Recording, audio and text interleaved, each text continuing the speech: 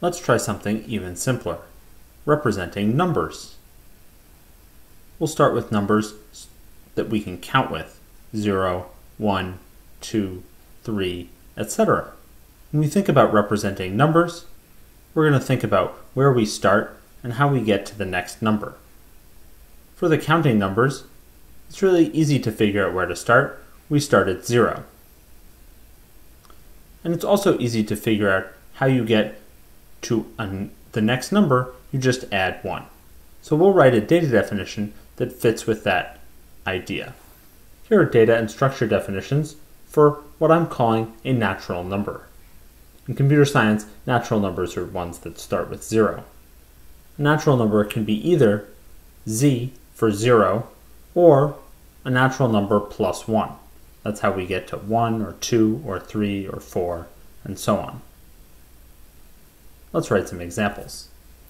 Here's how to represent 0, 1, and 2. We just call plus 1, or rather make plus 1, as many times as we need to get the number we want. Now we're going to write a function that prints out a number as a string in unary representation. Unary representation is just a sequence of 1s as long as the number is big. So 0 is going to be represented as the empty string, 1 is going to be represented as a string with just 1 1, 2 is going to have 2 1s in the string, and so on and so forth. Here's our signature and purpose. We're taking in a natural number and producing the unary representation as a string. Let's write some examples using the predefined examples of natural numbers. Here we have 3 examples of unary. They produce the empty string, a string with 1 1, or a string with 2 1s for the numbers 0, 1, and 2 respectively. Now let's write our function, starting by writing the template. Our function needs to have 2 cond clauses because there's 2 possibilities in the natural number data definition. Just as before, we use the structure predicates as our questions. And again, we need to use accessors in all the places where they're applicable. Here that's just in the second case. And finally, we see that we have a self-reference in the data definition, so there needs to be a self-reference in our template. Self-reference is in the bottom right corner of our data definition, shall we say, or it's in the inner part of plus 1, which is in the second case. So we're going to put a call to unary in the same place in our template.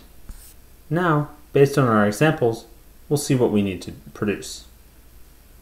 In the z case, we know we need the empty string, so let's write that in. In the plus 1 case, we need to add a 1 to the string that unary produces. We know from the signature that unary is going to produce a string for however many 1s plus 1-n of n produces. That's going to be 1 fewer 1s than we need for the whole thing, because our plus 1 is really adding 1 more to our value. So we need to add 1 more 1 in a string to the string produced by unary. We can do that with string append. One thing I want to emphasize here is the importance of trusting the things we've written down about unary. Unary has a signature. That tells us it produces a string.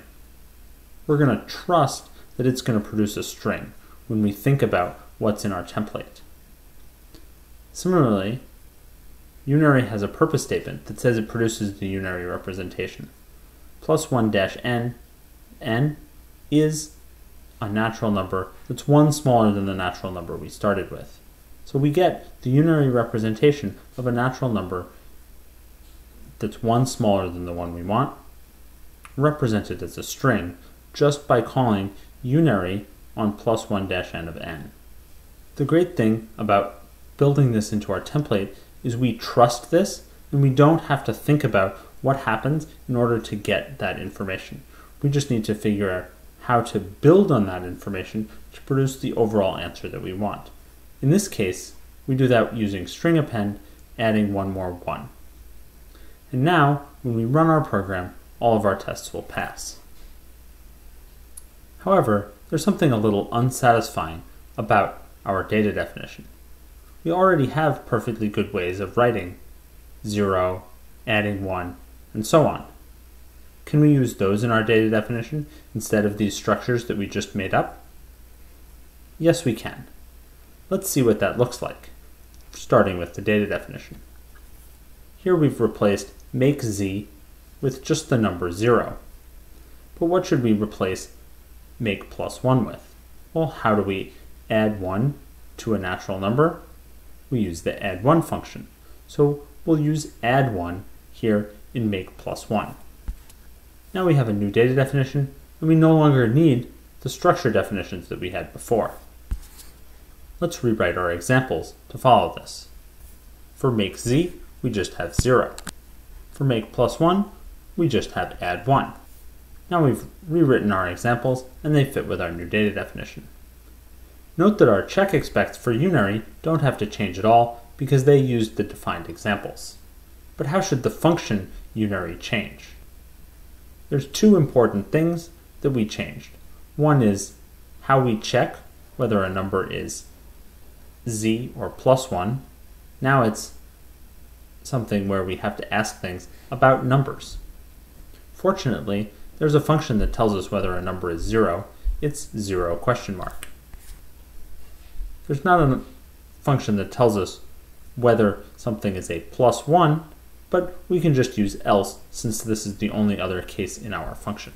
We could have, of course, also used greater than or something else like that, but else is simpler.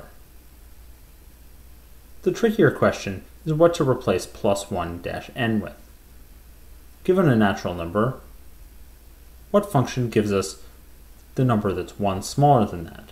Or a different way of thinking about it is, after you add 1 to a number, how do you get that number that you started with back? The answer is you subtract 1. Fortunately, there's a sub1 function that we can use here. So we've simply replaced our structure functions with functions that we already knew about that worked on numbers. And now when we run our program, we get the same answers that we got before, just working with actual numbers instead.